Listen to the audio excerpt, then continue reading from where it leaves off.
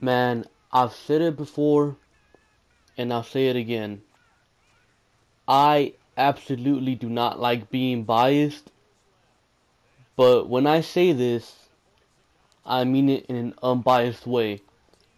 The Houston Texans have by far the best front seven in the NFL.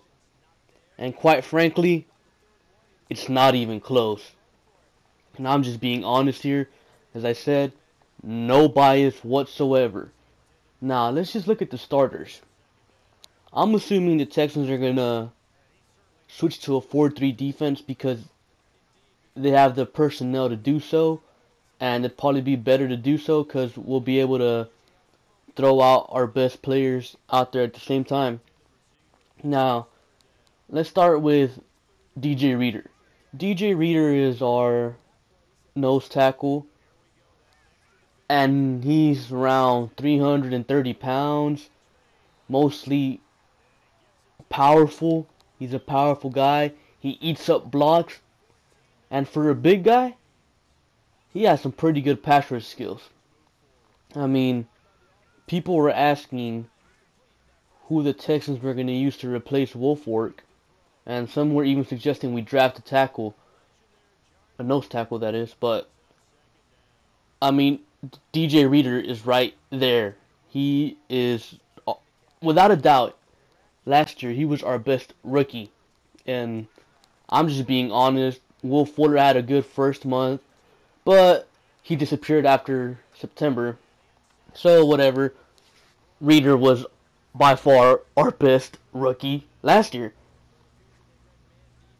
And I think he fits in right into the defense. He's a starter, honestly. He could have started last year, but we were using Wolfwork more.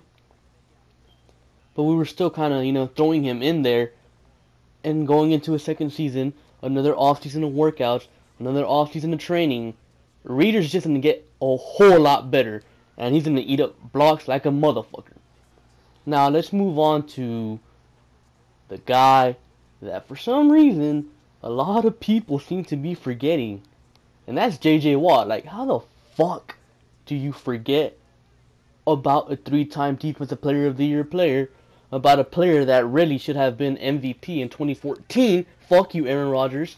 You shouldn't have been MVP that year. Anyways, how do you forget about Watt? I mean, the guy is single-handedly the best player in the NFL. And again, I don't like to be biased, and that's an unbiased opinion. Watt, without a doubt, is the best player in the NFL right now. I mean, the guy, who the hell do you see in the NFL rushing from the interior, getting 20 sacks a season? You don't see that. The closest I think I recall is Geno Atkins. He had 17 and a half, I want to say 3 or 4 years ago. That's about as close as anyone ever got. And that was the same year J.J. Watt had 20 and a half sacks. I mean, the guy is ridiculous. Worth. You can move the guy all over the line. You need him to be an edge rusher? Boom. You line him up in the edge. You need him to rush from the interior? Boom. Line him up in the middle. Like, the guy is just so versatile. You could do so many things, and he's an absolute stud. And some people are saying, oh, his back injury. Motherfucker, J.J. Watt's a different animal. He is going to be fine, and even if he wasn't fine, just his presence alone would make a huge difference. Like, if J.J. came back at, say, I don't know, 80% J.J. Watt is still by far the best interior rusher. I'm sorry, Donald. I like you. You're good, Aaron Donald. But you're not close to J.J. Watt. I'm sorry. Now, this brings us to the next person on the D-line, and that's Jadeveon Clowney. Clowney, in my opinion, is probably even more versatile than J.J. Watt. I think Clowney is faster. He might be stronger. He's probably more explosive. I mean, the guy, his only issue really is injuries, and in my opinion, those really injuries are kind of like bullshit-ish injuries, so I don't think we have much to worry about.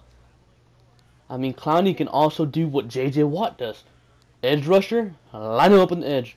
You need him to go inside and be a D tackle slash defensive end. He could do it all. The guy, for being quite small last season, he actually played 3-4 defensive end last season, which is similar to a 4-3 D tackle, which basically means he's on the inside, going up against guards and centers. A guy Clowney's weight shouldn't be on guards and centers. But you know what? Clowney was. And you know what Clowney did? He had them, just like a rag doll. He was ragdolling these motherfuckers. He was pushing tight ends to his side with one hand. Clowney was all over the field. Clowney is just a beast. I mean, what else can you say? Now, the last, but definitely not least person on our D-line is Whitney Merciless. Whitney Merciless is, not gonna lie, not as athletic, not as talented as both Clowney or Watt, but Merciless is a top-notch pass rusher. He's not as versatile as Watt or Clowney, but we don't need him to be, because you know what? We could do whatever we want with Watt and Clowney. So, Merciless is a great player. He gets the job done. He's got great pass rush moves. And what else can you say about him? He takes advantage of his one-on-one opportunities. In my opinion, he's going to have way more one-on-one opportunities next season because of Watt, Clowney, and Reader eating up 2 blocks. So I do expect Whitney Merciless to have a double-digit sack season again, as well as Clowney and Watt. So watch out, the rest of the league. Watch out, Tom Brady, Andrew Luck. You're garbage. Well, you're not garbage, but your O-line's garbage, so you might as well sit out the season. Mariota, you're injury-prone. Sit out the season. Bortles, you can stay. You suck. So, Brady, you're probably going to be bitching again in the playoffs. So, probably even more this time. Anyways, now let's move on to our linebackers. Brian Cushing, although he really isn't as good as he once was, he's still a pretty good linebacker. Not that good at covering. Probably the last person I would want out there in a passing situation out of our 3 starting linebackers. But you know what? He gets the job done. He gets tackles. He's probably not as physical as he once was, but he's a solid starter. He would be starting in most NFL teams right now, if we're being honest. So, you know what? Cushing is still a solid middle linebacker. Not good, not great, but solid. With the talent around him, the defensive line, I think he might be outstanding next season. We don't know yet, but let's move on.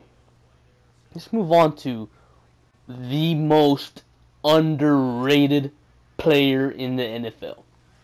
And that is Benardrick McKinney. I mean, the guy last season, he was doing everything. Last season, people say that the Texans defense didn't fall apart due to Jadeveon Clowney. And although that is true, another part of the reason our defense didn't fall apart after JJ was Benardrick McKinney himself. The guy was everywhere doing everything. And how he didn't get a Pro Bowl nomination or whatever, didn't get nominated to the Pro Bowl is outrageous. It's blasphemous. The fact that he wasn't first team All Pro is also outrageous. The guy is a stud. And next season, pay attention to him if you haven't already. The guy is, in my opinion, one of the biggest pieces of the defense. Maybe even bigger than Merciless. He does lack a bit in coverage, but I do see him as an outside linebacker in our new defensive scheme that we're probably going to be running with Mike Rabel. So hopefully those cover issues do go away. Now let's go on to Mr. Zach Cunningham. I still can't believe this guy fell to the second round. This guy, in my opinion, was a top 2 inside linebacker, and without a doubt, he's a top 2 inside linebacker in the draft. I don't know how the hell Gerard Davis went ahead of him, or the other guy. What was his name?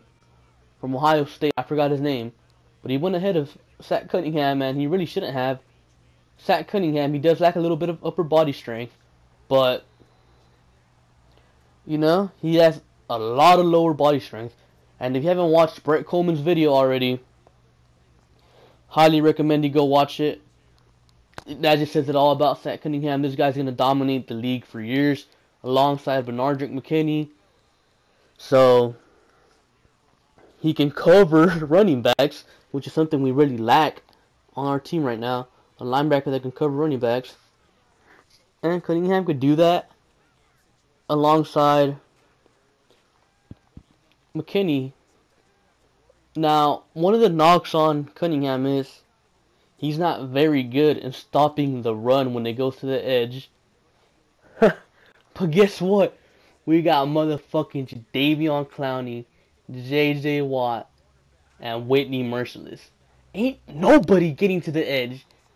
So, running backs are going to be forced to run it down the middle, and guess what? They're going to meet DJ Reader. They're going to meet someone down the middle. Teams aren't going to be able to run on us. Impossible. We're going to have the best run defense and the best pass rush next season, and it's not even close. And that's not even to mention other players that are also studs that are backups. 2, 3 that come to mind. Brendan Scarlett, pretty good pass rusher. I'm pretty sure they're going to be mixing him in there with Clowney and Merciless. And we got Joel Heath. Joel Heath is a monster. Joel Heath was our second best rookie last season behind DJ Reader. And Joel Heath was undrafted. Like, what does that tell you? The guy's an absolute monster. And they have to, rotate him into there. And another guy that comes to mind is Mr. Dylan Cole, undrafted free agent from this season.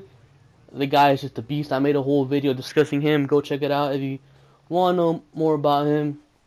So you could definitely get him into the mix of the linebacker. He can also cover running back, so we could, sub him out with Brian Cushing, Cunningham, and Benardrick McKinney there on third down situations, passing situations. We could have them all out there. Or we could just probably take McKinney out in general. Have Cunningham and Dylan Cole on third and long passing situations. But, yeah, we got the best front seven in the NFL, and it's not even close. Make sure to comment down what you think of our beast of a front seven. Make sure to like and subscribe. Thank you for watching, and I'll catch you guys later.